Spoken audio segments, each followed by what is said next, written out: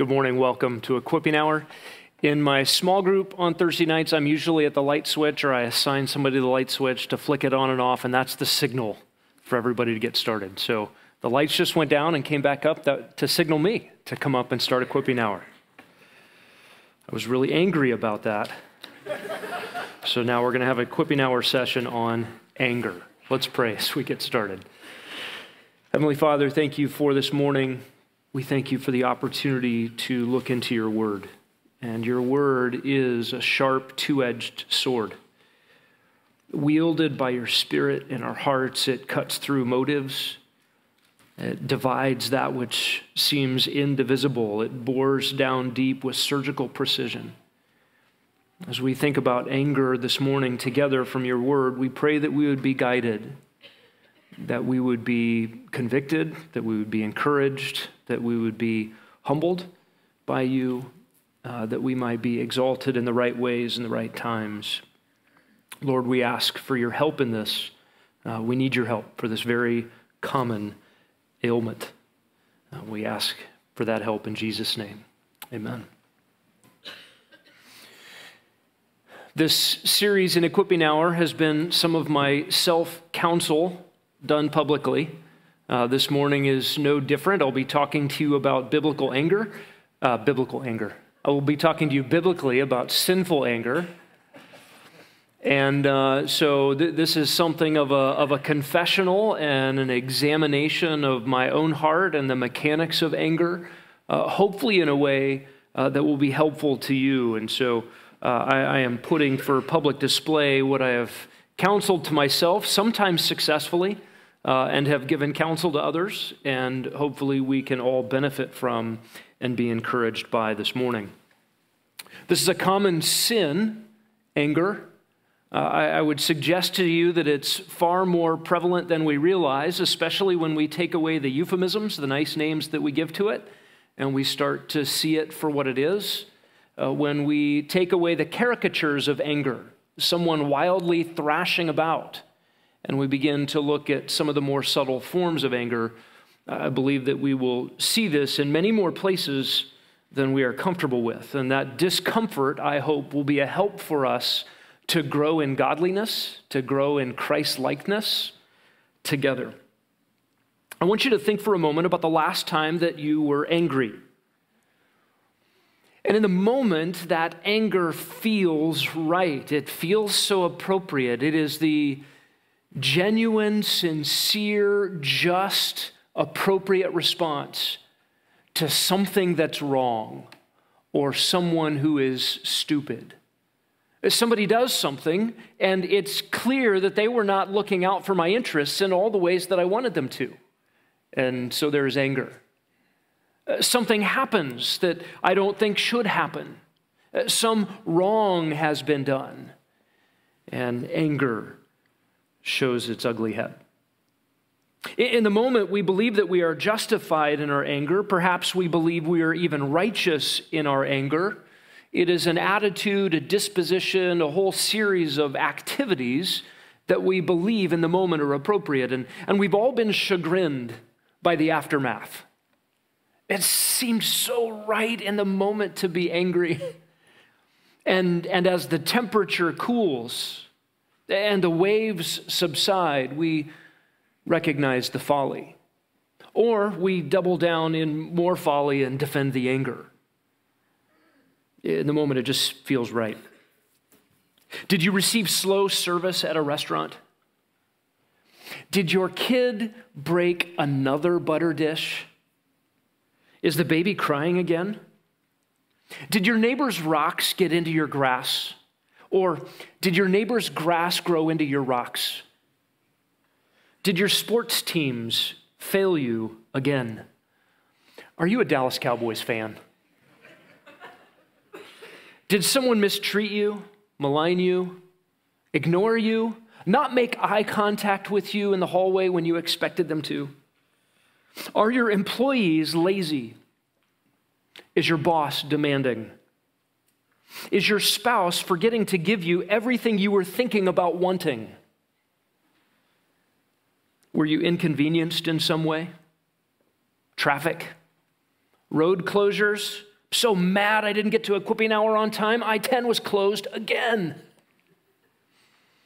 Traffic lights. Inconsiderate drivers. Drivers that seem not to have ever read the rules. How could they have possibly passed their driver's exam? The manifestations of anger are so common to us, and the experience of anger is so frequent that we tend to normalize and excuse it. I would suggest we have some digging to do. Anger is not something that happens to you. Anger comes from within. Anger stems from who you are, and anger is something you do. Anger flows from heart idols and from bad theology. Anger flows from self-importance and the blinding nature of pride. Anger flows from a failure to apprehend the gospel and to understand what we deserve and what we get instead. Anger flows from a lack of love. Turn in your Bibles to James chapter 4.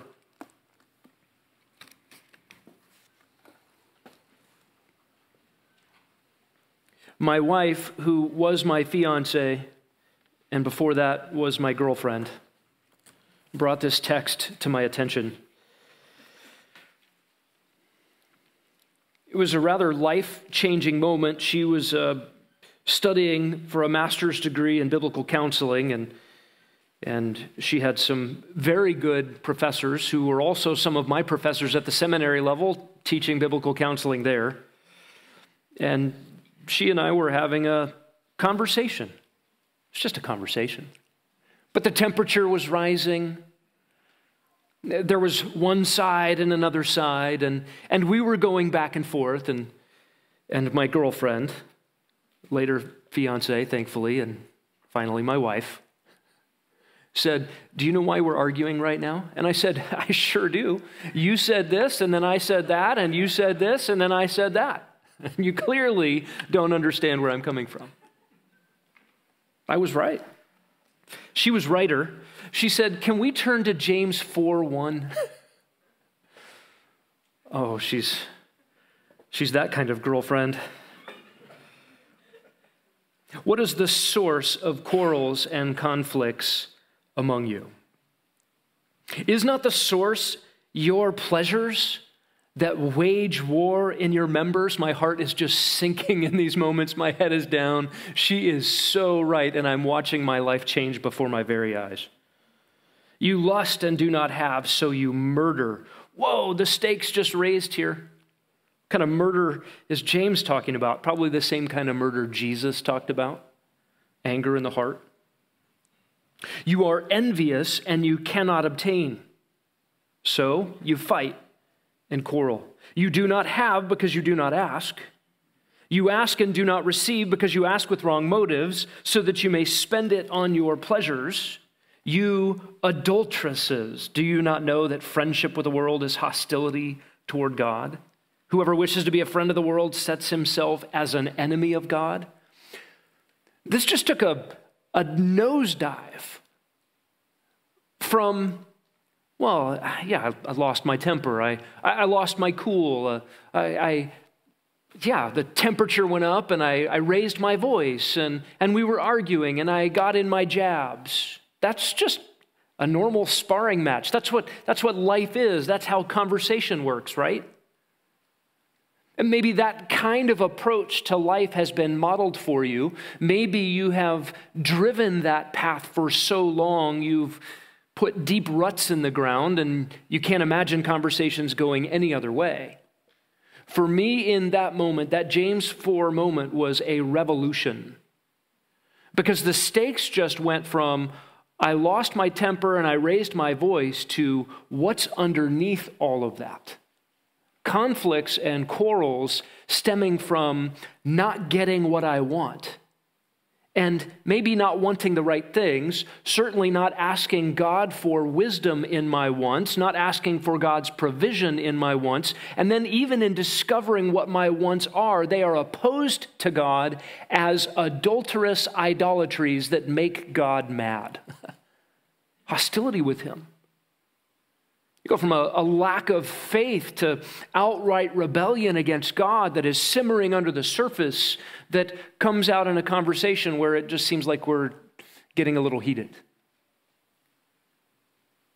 Anger is far more severe, far darker, far more consequential than we give it credit. Again, anger, as we learn from James 4, is not something that just happens to you. It's not circumstantial. It's not external. It bubbles up from within. It bubbles up from a high view of self and a low view of God and a lack of love for others. I want to put up on the screen the outline, and this will be part one of question mark. I had slotted next week's equipping hour to be on waiting on the Lord. You're going to have to wait on equipping hour because we're going to spend a couple weeks at least on anger. So here's where we're headed. The posture of anger. We want to look at how we are holding ourselves in relationship to others when we are angry. The mechanisms of anger. What does it actually look like? How does it work? How does it work itself out? The effectiveness of anger. What does anger produce? Anger is effective for some things. It's ineffective for other things. We'll look at the folly of anger. We'll look at the opportunities of anger. What doors does anger open and for whom? We'll look at the prohibitions against anger in Scripture. We'll look at the roots of anger. Where does it come from? If you remember back to our discussion about repentance, we talked about the need not just to deal with the surface level sins, or as we might describe the fruits on the extended branches of a tree, but we want to look at the branches on which those fruits are. What trunk does it come from? What kind of tree is this? And what are its roots into the ground? And what kind of soil is it sitting in? And we trace back the external fruit called anger to its connected sins and its theological roots, its personal roots, and then the soil of unbelief in which it sits. And then we'll talk about the theology of anger. What does anger say about what you believe about God? Anger actually reveals what you believe about anthropology, theology, soteriology, eschatology. All of these things are exposed in your anger. We'll look then at the opposites of anger. If we were to dig up anger and replace it with other stuff, what is that other stuff we need to put in its place? And then we'll look at the righteousness of anger. And you may be stewing in your juices right now, thinking, I can't believe he's going to talk about anger, and he's not going to give me a category for righteous indignation. I want that category, and I'm holding on to it with a white-knuckle grip, and you can have my righteous indignation when you pry it from my cold, dead fingers. Maybe that was hyperbolic. Maybe you weren't thinking quite that far down the road. But if you are right now thinking, okay, I can disregard all this stuff about anger because I have this category called righteous indignation, I just want you to know that I intend to upend that thought. I know Ephesians 4:26 gives a command, be angry and do not sin. I think there are some grammatical things we need to look at there. Many of the pastors and commentators will carry that as an imperative, a command. Be angry. I don't think it fits like a command there. The grammarians, the Greek grammars almost universally treat it as a concession. You'll be angry. Don't sin. Don't let the sun go down on it. Satan gets a door. I think there's some things we need to consider there before we run after the model of Jesus. See, Jesus was angry. And I'm angry when people offend me too. We're going to at least give some parameters. I will concede the possibility that Ephesians 4:26 is not a concession. I believe it is a concession. But I'll concede for the sake of argument when we get there that it is a command. And then we'll still have to wrestle with what do you do with it? I do think it's out of place in Ephesians 4. And that whole new man conversation, putting off evil things and putting right things in its place, to out of nowhere command Christians to be angry, especially when the end of the chapter says, don't be. I'm getting ahead of myself. Just know I have a category for righteous anger. We'll study it the next hour. in Revelation 14. God has never sinned, will never sin, and he will be far angrier than any of us are ever capable of. And yes, Jesus in his humanity was angry. But if you watch how many times Jesus was personally offended, sinned against, maligned, and mistreated, and did not respond in anger, that's the model we'll be following. So that's where we'll end, is a discussion about righteous indignation and categories for that, how to think through it. So let's start with the posture of anger. Ed Welch has written a small book. It's actually called that. It's called A Small Book About a Big Problem. I'll commend that to you. In fact, I believe we're going to make that a recommended book of the month from the elders at the start of the year. But in Ed Welch's book, he describes the posture of what is going on in anger. I'm using the word posture to describe what he's putting forward, but he says you can have an attitude with anger that believes that your anger is a legitimate response to stupid people. That's a quote from Ed Welch. Somebody does something that they're just not thoughtful. They clearly haven't thought about me in the way that I think about me. They haven't thought about me in the way I want them to think about me. They're terrible astronomers. They don't have me at the center of the universe. They've got it all wrong. They've inconvenienced me. They've made my life harder because they're stupid. That is an elevated view of self, an elevated superiority of self that is upset because someone else's actions adversely affect me. Another side of anger that we'll consider an elevated posture is the response to people who wrong me. Some people are just stupid and they are inconveniencing my life and I'm angry. But other people wrong me, and we would put in the category wrong wrongs, right wrongs. In other words, it may not actually have been wrong what they did, but I'm offended by it. Can I say it's wrong? Or actually it is a wrong, and I respond in anger. And so Ed Welch describes a category of thinking that it is a legitimate response to people who wrong me. And in this, Welch says the angry person is judge. You have assessed the other person. You have determined that they have done you wrong. And now we have a courtroom scene. Anger is a courtroom where you are judge and jury and prosecutor. You might even be the TV audience of Judge Wapner's catalog, and everybody is against the defendant. Welch says relationships do not do well in a courtroom. Relationships do not do well in a courtroom. Judges are supposed to recuse themselves in trials because of their bias when cases involve personal offenses. But anger prosecutes what is personal. Anger takes up one's own cause.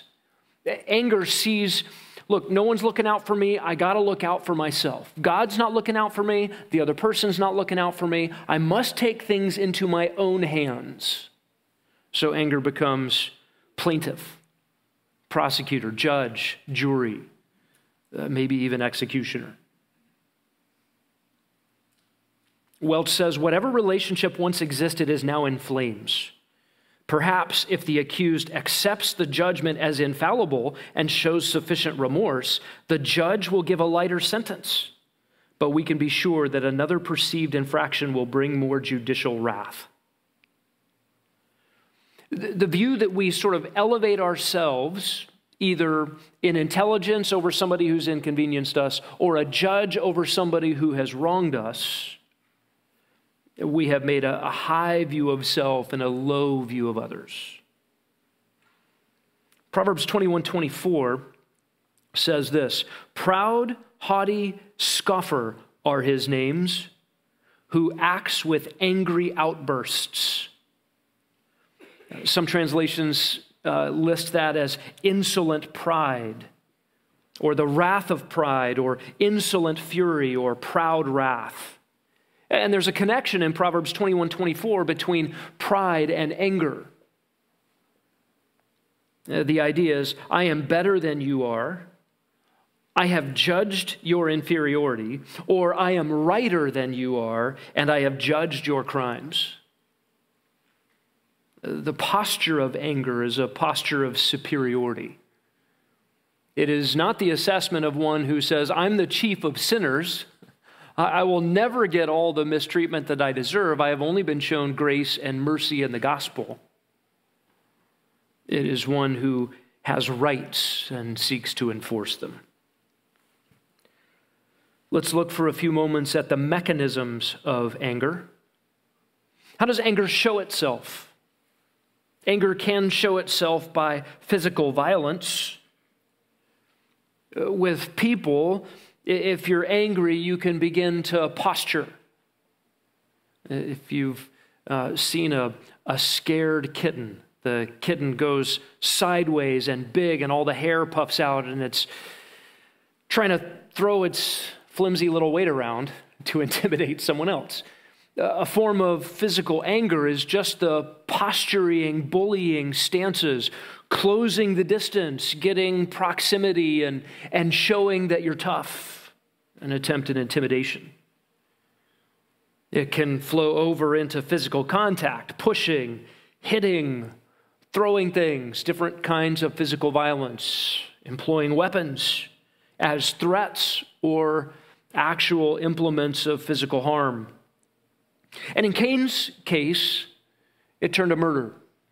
The end result was Abel's blood on the ground. Anger can manifest itself physically when no other people are around. Who's the stupid person if there's physical violence but not people? Some inanimate object. Some project that's not cooperating. You know, when the school project's due the next morning and Dad found out that, okay, we've got to build a volcano and it's 10 p.m. Why won't this paper mache cooperate? Okay, it's now Mount St. Helens. We're just going to pretend the volcano already blew up. Things can be broken, smashed, squeezed, thrown. I have in my tool drawer in my garage a drawer that I think I might be the only one besides the Lord who knows what that drawer is. That drawer is a trophy case of a lack of self-control. It's a really nice Matco screwdriver that's bent. No longer usable. It's not a person. It's just a really expensive Phillips screwdriver that I can't use for its intended purpose anymore because it didn't cooperate, and I'm not boasting in my strength. I had leverage. There was length involved. It's not shaped the way it used to be shaped. Maybe there are trophies of your anger. Holes in drywall, broken things, dents, things that have been kicked, squeezed, thrown. Aside from physical violence, there is also the vocal violence. And there's a spectrum in this kind of anger. It can go from low to high. Thoughts in here turn to lips moving but inaudible utterances. And then grumbling to mumbling, sputtering to muttering, leading to cursing under the breath, to cursing out loud, yelling, screaming. It's somewhat entertaining to see on YouTube some of the rants that happen.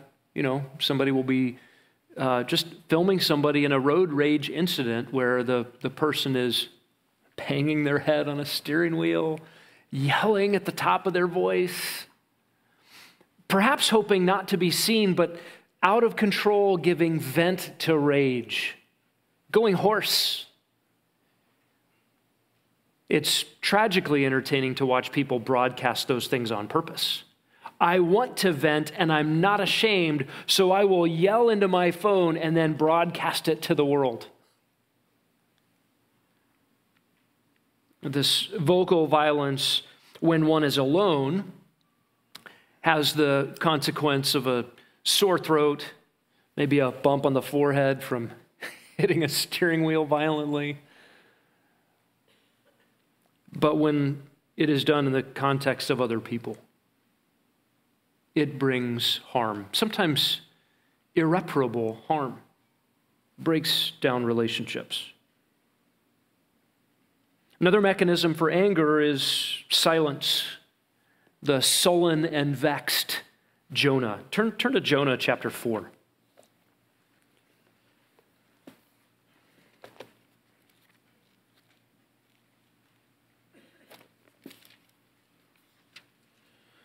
Jonah is one of the minor prophets.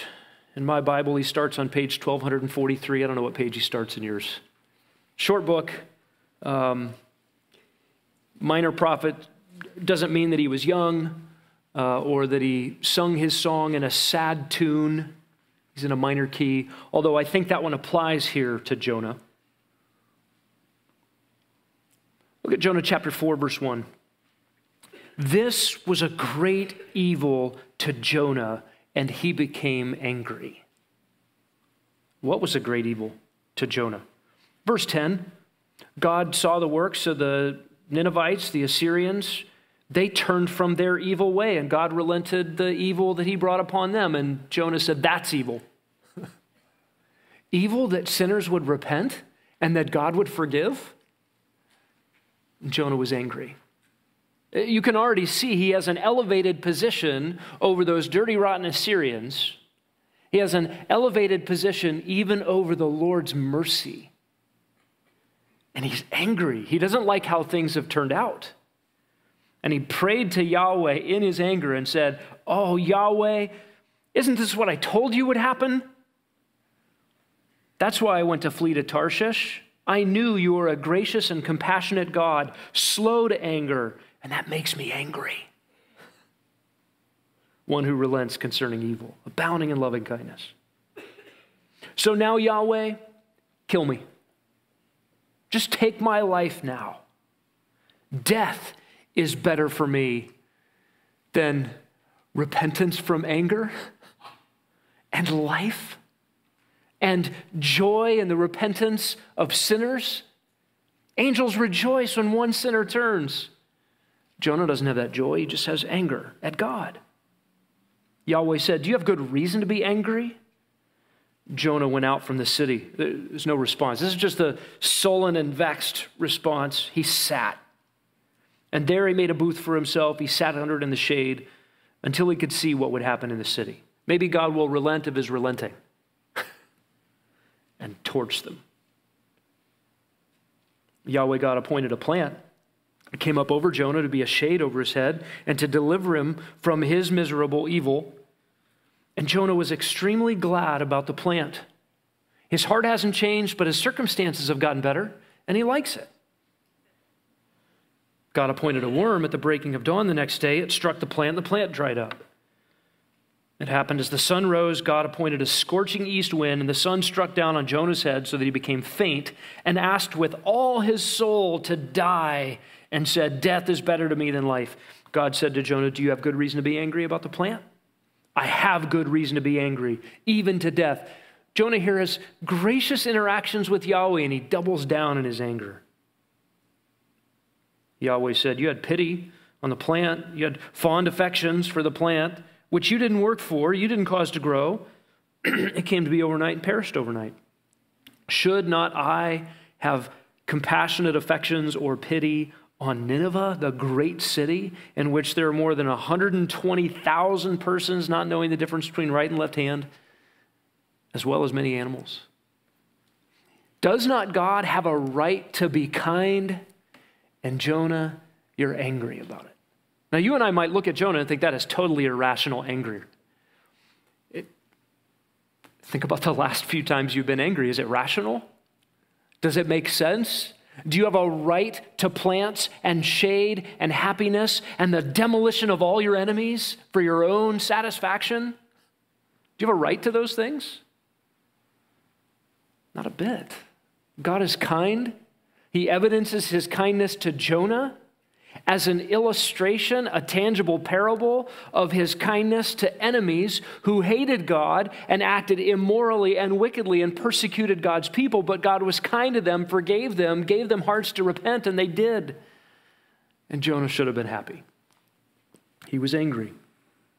And that anger manifested itself in a number of ways. But interesting that he walked away and sat down. He's not breaking things. He's not yelling. He's sitting, sullen and vexed. Another mechanism of anger is the silent treatment. If somebody makes you angry, you just don't talk. You clam up, shut down, short answers. You're sending signals that you are not to be talked to at the moment. There's the severer punishment of exile. You exile yourself. You go to that room and you shut the door. Or you exile others. You make life uncomfortable so that they leave. You tell them to leave. Shut the door and lock the bolt. And the tragedy of silent treatment or exile as a mechanism of anger is we think in those moments that being away from the cause, being away from the circumstance will allow me to no longer be angry. And the problem is you took it with you. If you went away, you took your heart with you. If you sent them away, they didn't take your heart. You kept it. You will stew with it. Sometimes anger is expressed unmistakably. Like we just know that's anger because the person said, "I'm so angry right now, I could suck night crawlers out the ground." I think that's a Texas thing. Or, "I'm so mad, I could pinch your little head off." Maybe you never heard that one. Sometimes anger is just this open hostility. I am angry. I am mad. I am so mad right now. It just admits it. Maybe it comes with the open verbiage of hostility, a confession that you're hostile. Maybe it comes with the fierce looks, jabs and angry words, threats. Maybe it comes with physical violence. But sometimes anger is expressed more discreetly. You can camouflage anger under a smile.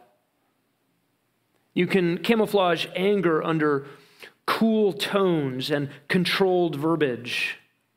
You can camouflage anger with biting humor. Sort of sound like a joke, but that stung a bit. Passive-aggressive comments.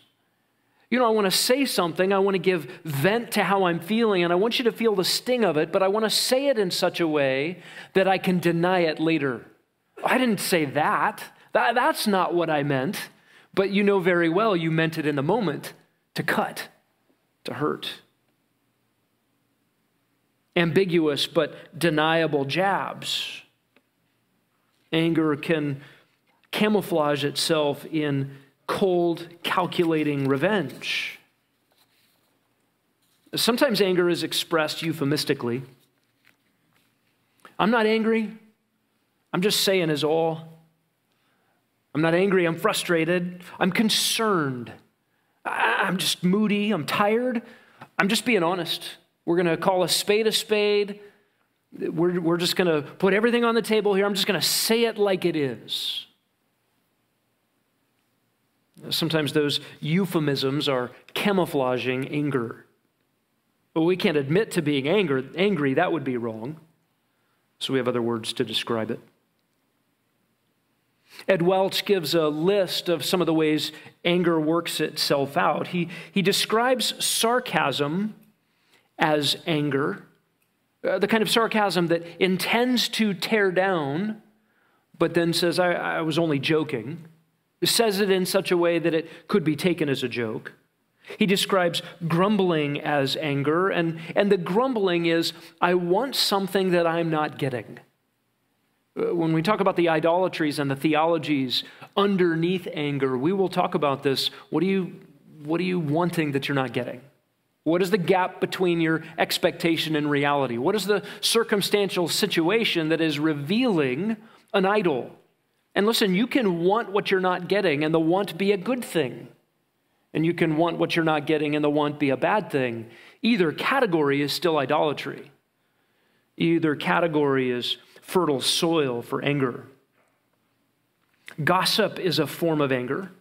If we think about anger as the judge declaring rights and wrongs, then gossip is the judge who publicizes his verdict and tries to convince others to pronounce the same verdict, according to Ed Welch. Withdrawal is another manifestation Welch lists. That is, you remove your kindness. Maybe you remove your very presence from the offender until she makes it right. Indifference, he says, is the worst form of this anger. It means something like you're dead to me and I just don't care about you anymore. It's writing off the other person in your anger. Well, it's just too much to love, too much to endure. I'm just going to be done with this person. Envy is the anger that says, I want what you have. And jealousy is the darker form of it that says, I deserve what you have. I think those are helpful windows from Ed Welch into sort of putting some teeth to anger, helping us see what it truly is. Anger does not always express itself in physical violence or in verbal assaults. It is an underlying heart disposition that can run silent and deep. Listen to Proverbs 29:22. An angry man stirs up strife, and a hot-tempered man abounds in transgression. What does that mean? Anger has consequences in other relationships, and anger has company. Lots of other sins go along with it. Let's talk about the effectiveness of anger. Anger is highly effective. Anger is a really wonderful tool. By wonderful, I don't mean good morally necessarily. I mean, wow, we wonder at its ability. It really is amazing. You have been the victim of anger and you've been affected by it. Anger has had an effect. You've been the prosecutor of anger and it has had effects. People will do what you say when you raise your voice. You can get things done with anger, a sharp tone, raised voice, increased volume, and people snap to attention. Whoa, what's going on? Guess I better pay attention to this. And this is the sort of the go-to fallback mode for parenting. And I'm not intending to indict everybody that's been a parent or everybody that will, but I've been a child of parents and I've been a parent to children, and I know how easy this is. You give an instruction one time, it's really, really wise instruction. You even back up that instruction with the instruction about instruction. Listen, kid, your job, it's on your job description, it's on your business card. Obey God, obey mom and dad. That's your task. Things will go well with you if you do that. So you've laid the groundwork. Following mom and dad's instruction is wise. Here, mom and dad are giving an instruction, and you're not heeding wisdom. Just at the basic level of following instructions good, and you're a kid, and you don't know what life's about, and mom and dad have been there. Like, you should just follow instructions. And you're not heeding this specific instruction. There's a way that seems right to you, kid, but the end is death. And you disobeyed again? So my instruction about instruction hasn't worked, and my specific instructions haven't worked, and I've given, now I'm going to give you to 3. I'm not recommending that as a strategy. We get impatient as parents, and so the tone of voice goes up, volume goes up, the eyebrows go down, the stern looks happen, and then there's an outburst, and the kid goes, I guess I need to make my bed.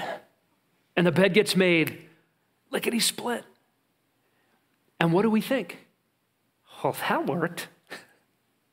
That was effective. Yes, that was effective. Fear motivates. Others around us, when we're angry, may be very familiar with the proverb that a gentle answer turns away wrath. I'm going to walk on eggshells called gentle answers because I don't want the wrath. And people learn. People learn to be a different situation. They learn to be a different circumstance so as not to provoke. And the people around you have learned to accommodate. They've evolved. I don't know that that's helpful. They may learn to slink away and hide and avoid. One songwriter wrote, "When she goes storming out, I run for cover." Watch the people around you. Is your anger effective? Do they snap to obedience? Do they listen up? Do they exercise care so as never to cross the threshold which will provoke the ire? Have they learned your behaviors and changed their behaviors to accommodate? Your anger can be very effective. But let's think about the effects that anger produces. We might have the pragmatic approach. Anger is going to shortcut all this process of patient, loving, careful, diligent, self-controlled instruction, correction, whatever is the need of the moment, and I can very quickly get what I want. But I would suggest to you that you get far more than what you bargained for. One of the effects of anger is provocation. Listen to Proverbs 15:18. A hot-tempered man stirs up strife. Hot-tempered man stirs up strife. More anger, more strife, more people involved. You got quarrels in you. We looked at James, what's causing it, and now you're introducing that quarrel to others. Production of more anger. The converse of that in Proverbs 15:18 is, but the slow to anger calms a dispute. Easy to anger, ramps it up. Slow to anger, calms it down. You also get multiplication. Proverbs 19:19. A man of great anger will bear the penalty, for if you rescue him, you will only have to do it again. If you don't learn to replace anger with its biblical replacements, if you don't learn to kill anger by the leading of the Spirit, mortify it, put it to death, if you haven't learned the theology underlying your anger, if you haven't learned to mortify the pride beneath it, you might solve a circumstance, but you will be angry again and again and again, and you will break things and you will break people. Proverbs 19:19 says, even if he's rescued, he'll have to be rescued again and again. There's another effect of anger we can't overlook, and it is isolation. Isolation. An angry person eventually will be alone. Proverbs 21:19, it is better to live in a desert land than with a contentious and vexing woman. Contentious and vexing woman will drive people away. Proverbs 22:24, do not associate with a man given to anger, nor go with a hot-tempered man. There's a command from wisdom to leave that guy. Don't be around him. A natural consequence is people will leave you, and even the command of wisdom is don't associate. Let's consider the folly of anger. Turn to Proverbs. In fact, all of the Proverbs on anger could be slotted in this category of wisdom versus folly. Turn to Proverbs 14. And when we get to anger's opposites, one of the opposites of anger we will list is simply that, wisdom. Anger on one side, wisdom on the other. Listen to Proverbs 14:17. A quick-tempered man acts foolishly.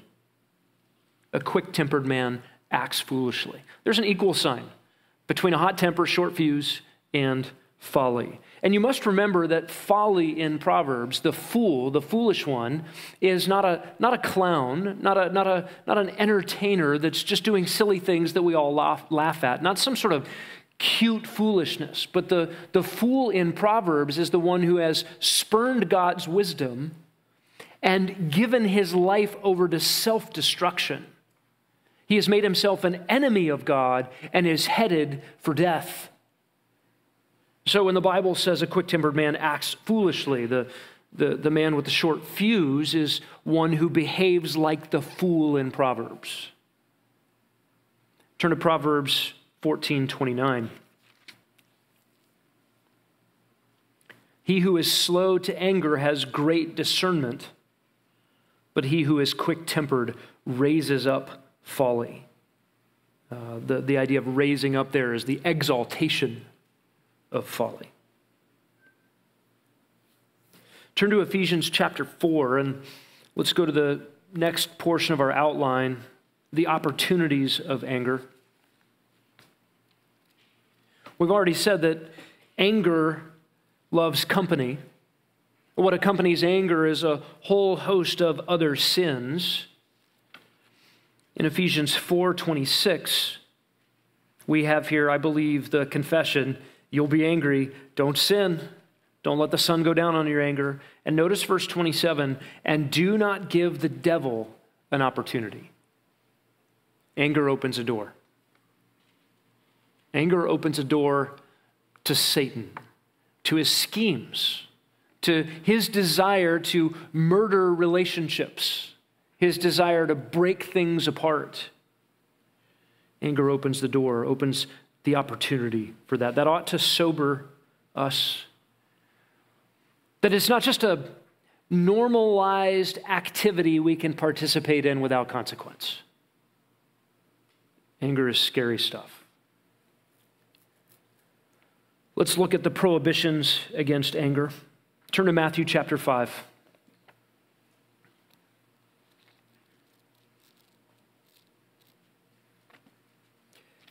There are many. We will not exhaust these.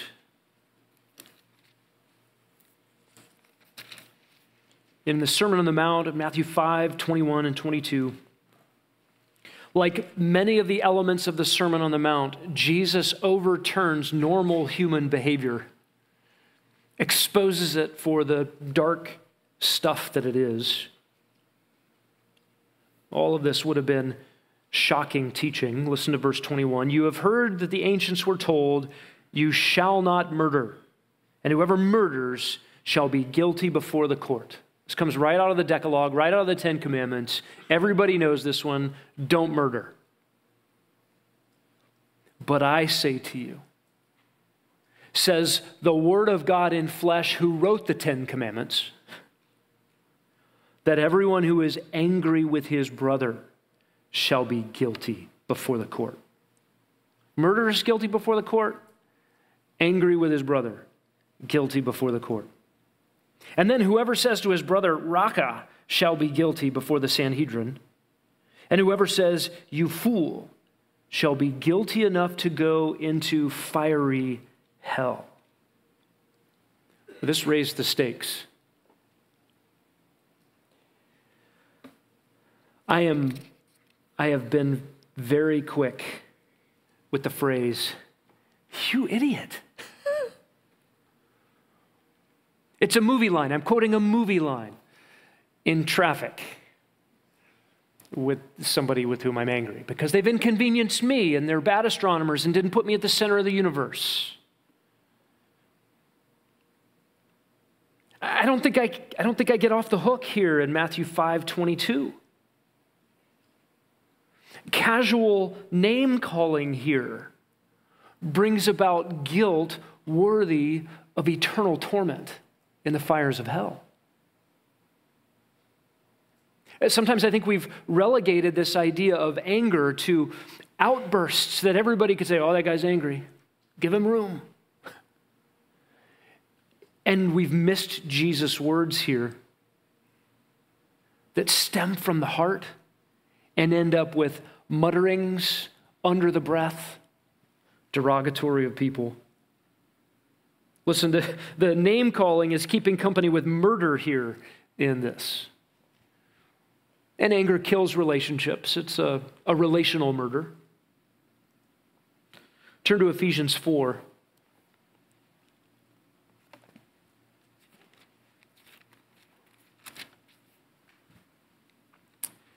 Verse 31.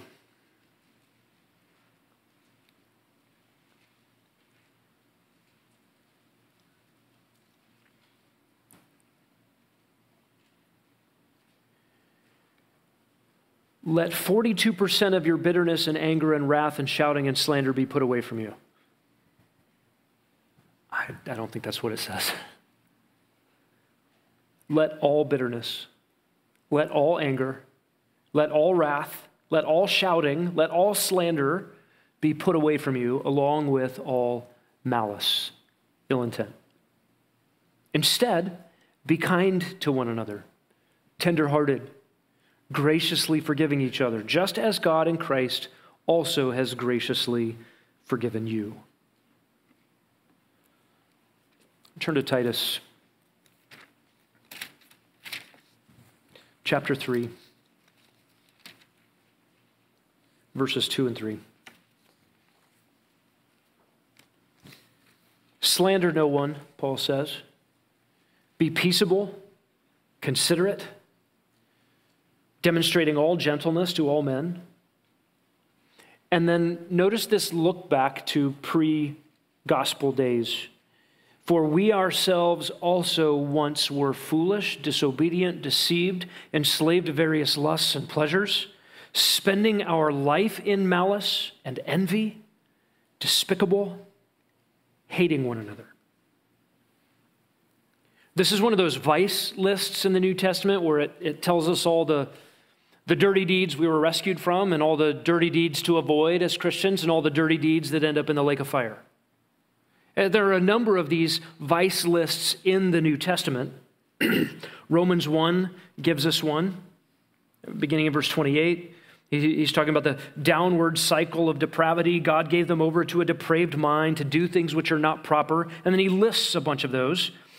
Unrighteousness, wickedness, greed, evil, full of envy, murder, strife, deceit, malice, gossips, slanderers, haters of God, insolent, arrogant, boastful, inventors of evil, disobedient to parents. There's a whole bunch of anger words in that list. Galatians 5, the deeds of the flesh are evident: immorality, impurity, sensuality, idolatry, sorcery.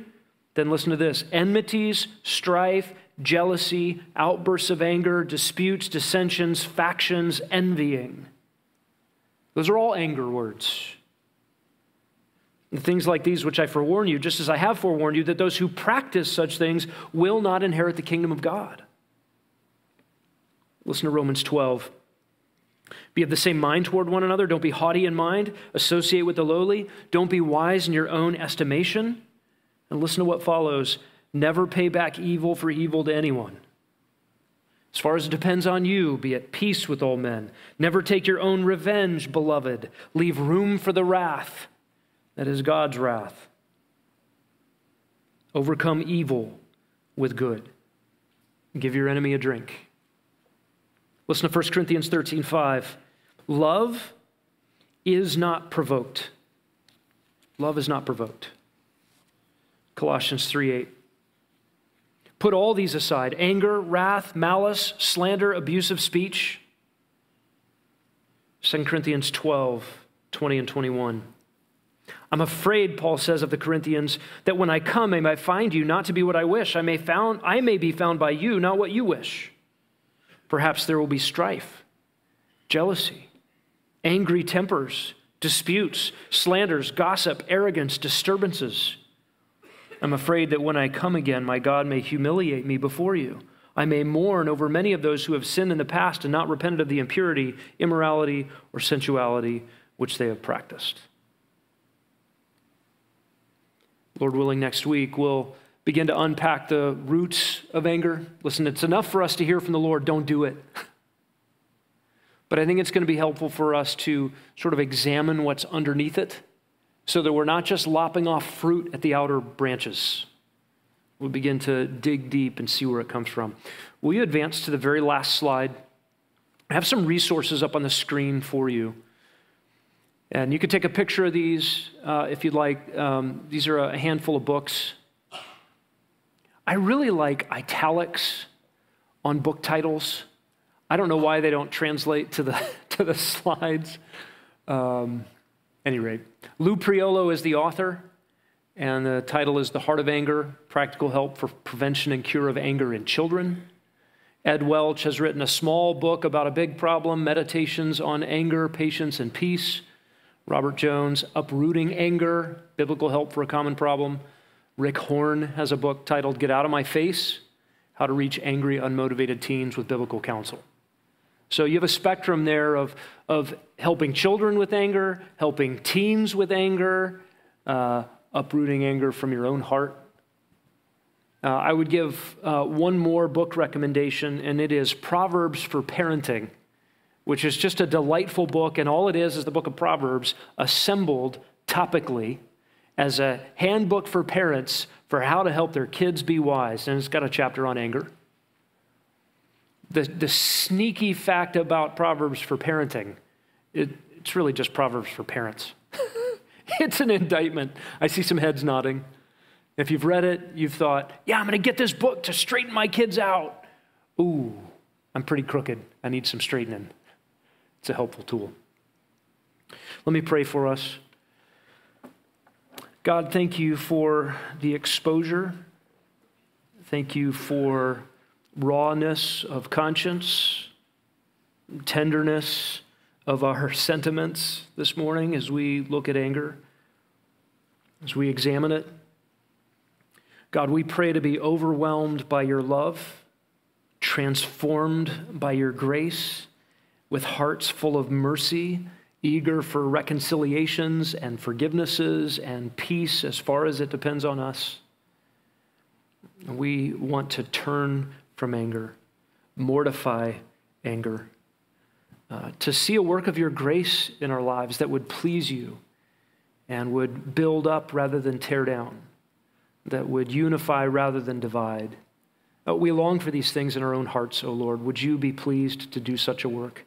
In Jesus' name, amen.